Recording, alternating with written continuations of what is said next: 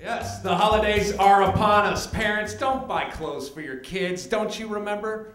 Don't do it, okay? It's an obligation. I used to call my parents out on it. Excuse me, Mom, Dad, this isn't a Christmas present. You are required by law to provide food, shelter, and clothing, all right?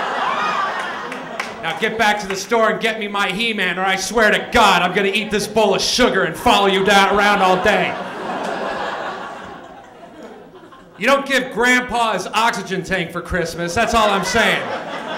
Christmas came just in time for you, Grandpa, thank God. What'd you give Grandma? Her heart medication, fa la la la la. Yeah, you just don't do that.